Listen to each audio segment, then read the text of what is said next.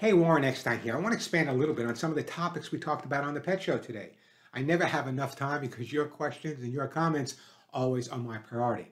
But I wanted to talk about this. So I may mention it on the show, or I may have mentioned it on the show. However, that being said, I want you to understand that lots of times I want to expand more on a specific subject. So that's why I have now the after show subjects at my YouTube channel, because it gives me the opportunity to go into a lot more depth. For example, on today's show, a lot of people call me up about separation anxiety.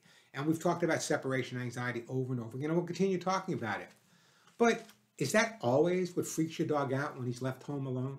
Is that what makes him crazy? You know, so many people have video cameras and they can watch their dog, and all of a sudden it's 3 o'clock in the afternoon. The dog's been great all day, but all of a sudden he goes a little crazy and starts running around the house and jumping and chewing on things. So what causes that? I want to share this with you, something I wrote and put together for you. Common household noises may be stressing your dog as well as your cat out. And this is according to researchers at the University of California at Davis. They found that people may not actually recognize that the dog is stressed when exposed to common household noises. While it's well established that sudden loud noises such as fireworks, thunderstorms can trigger anxiety in a dog, a new study finds common noises such as vacuum cleaner, microwave can trigger a response. This according to Frontiers in Veterinary Science. The research found that high-frequency intermittent noises such as battery warning of a smoke detector or carbon dioxide detector can cause anxiety, rather than low-frequency continuous noises. So leaving a TV on is fine, leaving a radio on fine, the dog will adapt to that noises, but it's those high-frequency noises that can really make a difference, and I want you to know why. We know that there are a lot of dogs that have noise sensitivities, but we underestimate their fearfulness to noise we consider normal because the dog guardians can't read the body language. So once again, as any good therapist is going to do, I'm going to blame you guys. If you know what your dog's normal or your cat's normal body language looks like, and all of a sudden you're home with them and a smoke alarm goes off or the microwave goes off or whatever goes off in the house and your animal's reacting, that's a response to a trigger. And it's important for you to desensitize and get your dog adjusted to it. And not only that, and this is something a lot of people don't take into consideration. You know, when I was younger, I lived on Long Island, as you know, never by my accent. I belong to the volunteer fire department. And a lot of people in the volunteer fire department, we have our firehouses pretty much in residential areas. We were getting a lot of complaints from people saying when the sirens go off, the dogs go absolutely insane. But it's not just a matter of the sound being different. That high intensity can actually potentially be painful to your dogs as well.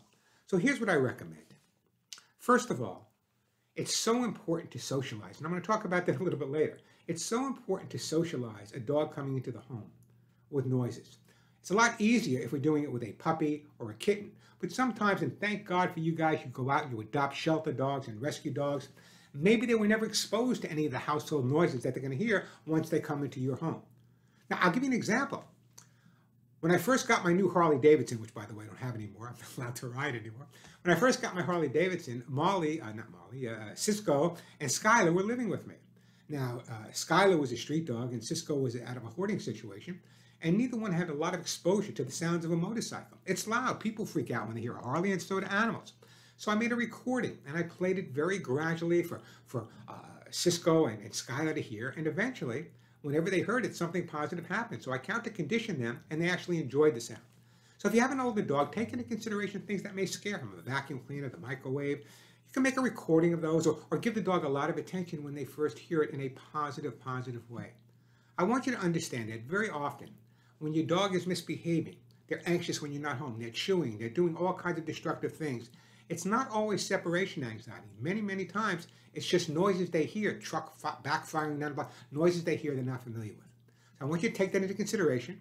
And if you're adopting a new dog, or if you have a dog at the home, socialize them to noises. For example, I did a whole segment on how to desensitize a young family, their dog, to a baby crying. I recorded a baby crying, played it at a low volume, increased it gradually, made the dog feel great every time he heard it, and the dog and the baby grew up to be best friends. There's always a resolution, only sometimes we've got to remove the human head and look at life from the dog's point of view. We'll see you on the Pet Show.